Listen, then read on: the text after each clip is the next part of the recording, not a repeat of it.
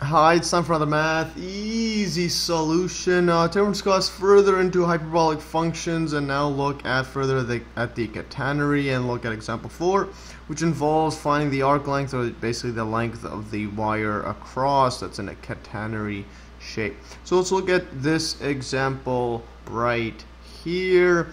So the example states the figure shows a telephone wire hanging between two poles at x equals negative b and x equals b. So there is our telephone poles right there, and that is how the cable is hanging across in a catenary shape. So it takes the shape of a catenary with equation y equals c plus a cosh or hyperbolic cosine x over a, and it says find the length of the wire, or basically the equation of the length of the wire, because we're just given variables there. So let's do part A, then I'll go over part B afterwards, which plugs in some numbers. So let's look at A right here. So yeah, this is our catenary as y equals c plus a cosh x over a, like that. So to solve for the full length across here, this is the length, so we're asked to find the length of the wire. So telephone wire, telephone cable, like that, and that's just an arc length. So what we'll do is we'll recall the arc length formula, and I'll call this so recall arc length, and I'll call this equals to L, and equals to basically the integral from we're going to go from negative b to b, and it's going to be a giant square root 1 plus dy over dx squared dx. And you can see the proof for this in my earlier video, and I'll put that all in the description below for arc length formula. So now what we need to do is, well, we need to solve this. So we need to get dy over dx. So we know that equation. Let's just write that down. So we have y equals c plus a cosh x over a. So what we'll do is take the derivative of dy over dx. Derivative of c is a constant at 0. Now derivative here we get a, and recall that the derivative of hyperbolic cosine is going to be hyperbolic sine or sinh x over a. Then using chain rule times by the inside derivative, just be 1 over a. So then this is like that. This cancels with this. So what we're left with is just sinh x over a.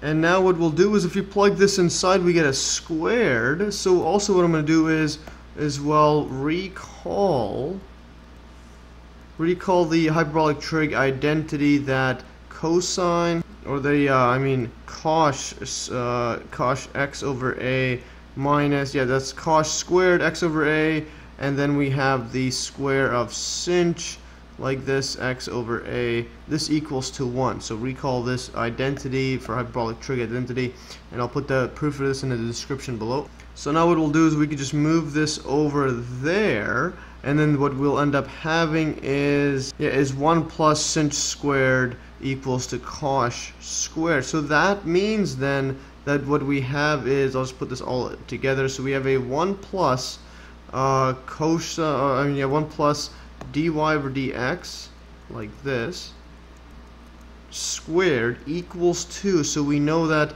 dy over dx equals to this, so equals to a squared 1 plus sinh, not sine, sinh x over a, like that.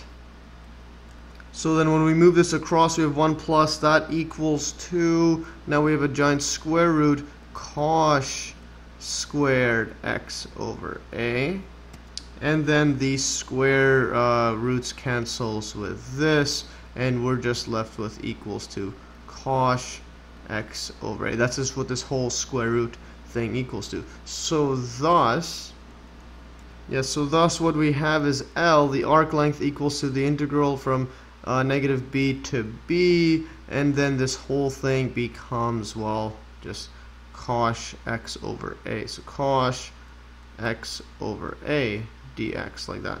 And also what we want to do is, well, recall that the definition of a hyperbolic cosine.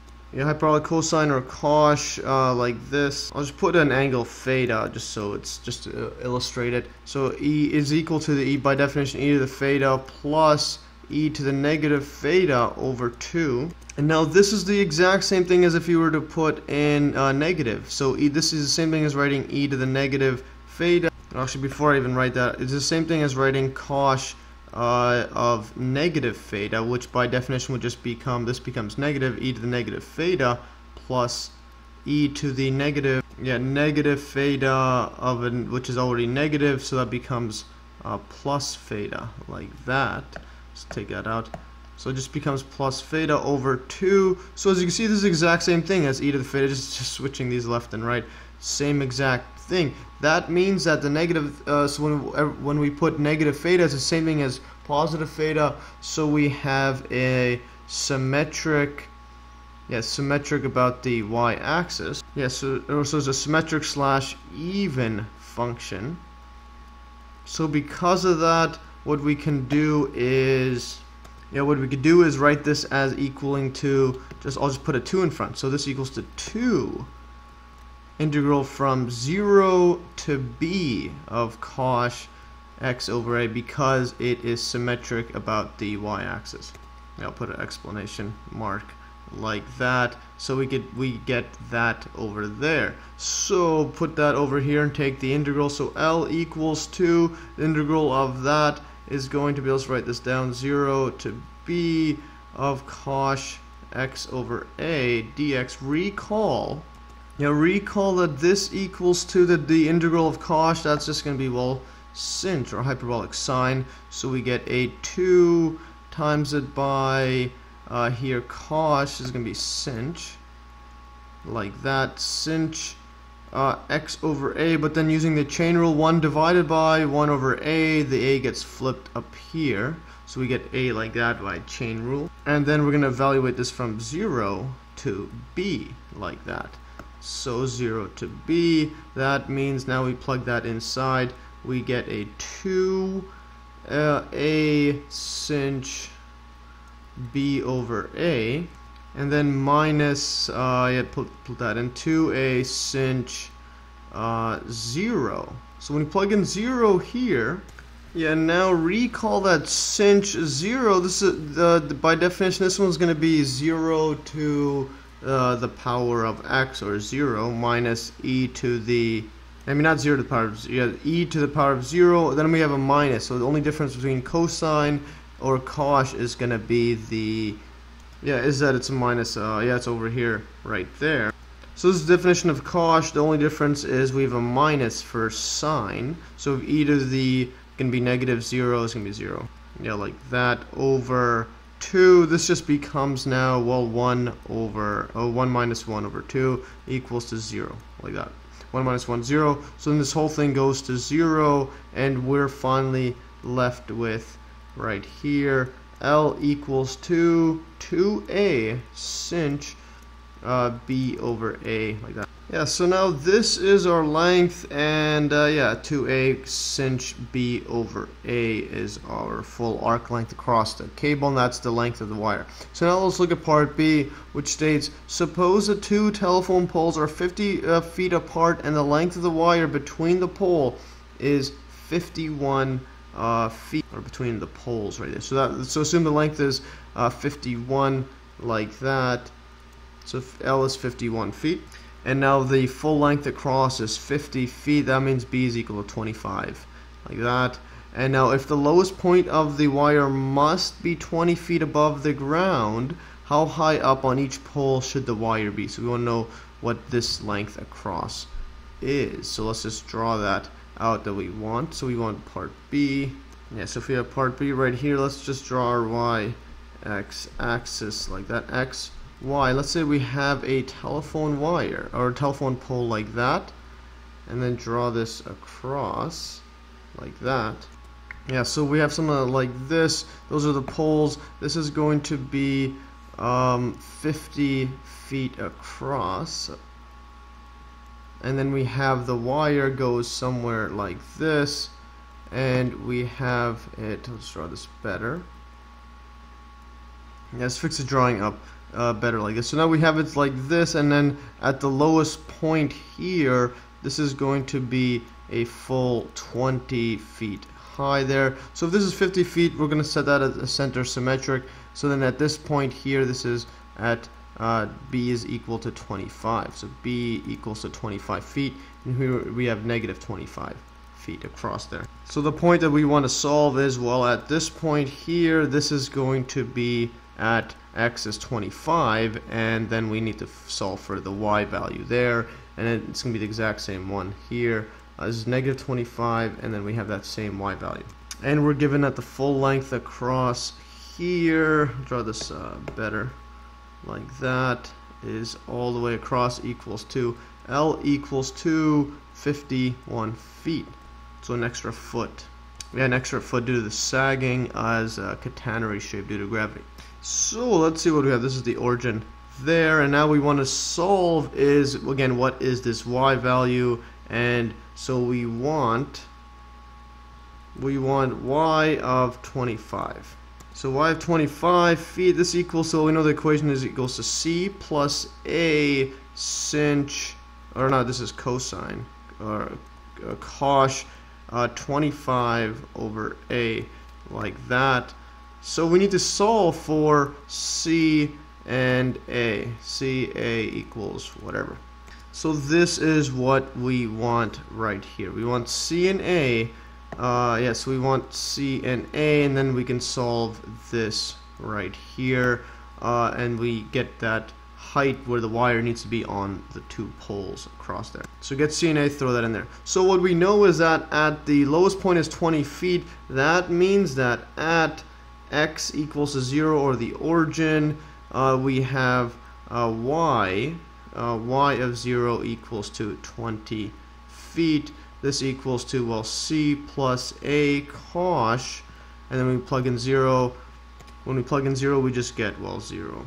Yeah, and there's 25. Yeah, that's the x, so it's just going to be a cos of 0. And again, recall that the cos 0, this just means that we have cos 0 equals to e to the 0, and then we have a plus e to the negative 0 over 2. That's just going to be, well, 1 plus 1 over 2 equals to 2 over 2 equals to 1.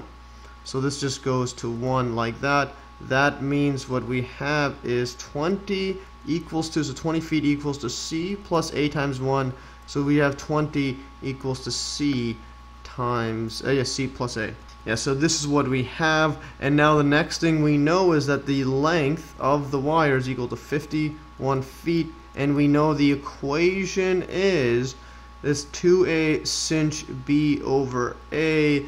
That means we have 2a sinh, and then b is equal to, well, 25. So 25 over a, like that. So now what we have is, well, two equations.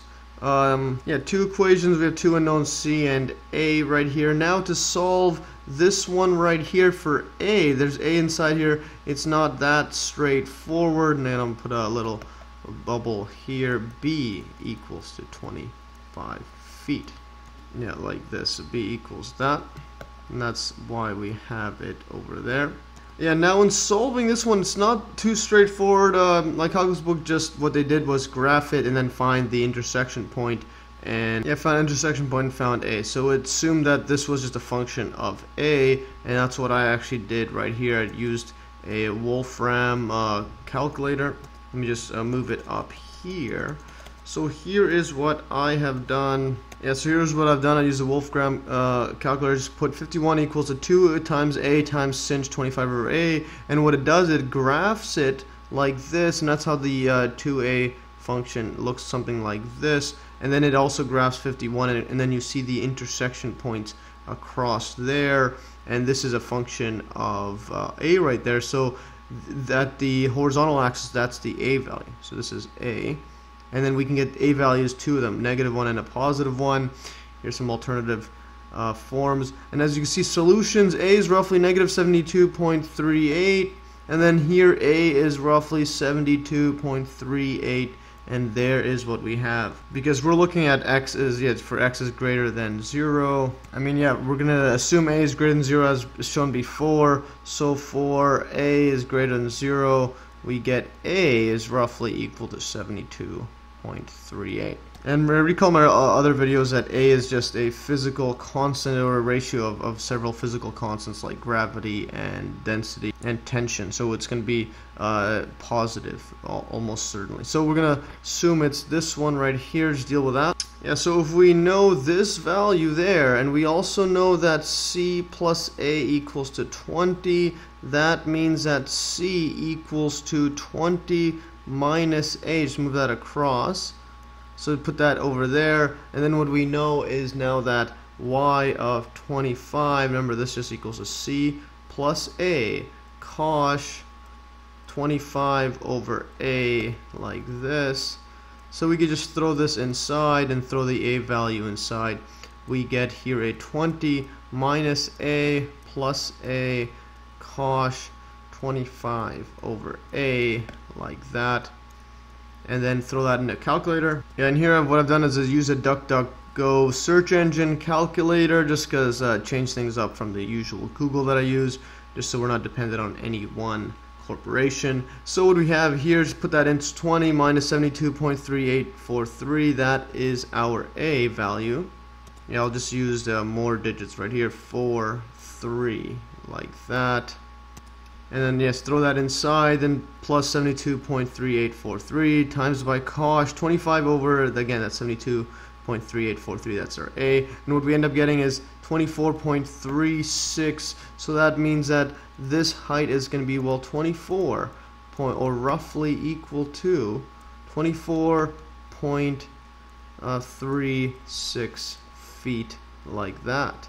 And this is our final answer. So that's how high the wire should be located on the poles. So thus the wire should be at a height of 24.36 feet above the ground on each pole. And yeah, that is pretty much all for today. Hopefully you followed along. Show some pretty cool techniques in solving it. You could just use calculators like this to solve at the intersection point. You get the values. Anyways, that is all for today. If you learned, and like always, you could download these exact notes in the link below, as well as viewing these notes on Steemit. Also, make sure to check out my math forums that I am moderating. Anyways, that's all for today, and thanks for watching. Stay tuned for another Math Easy solution.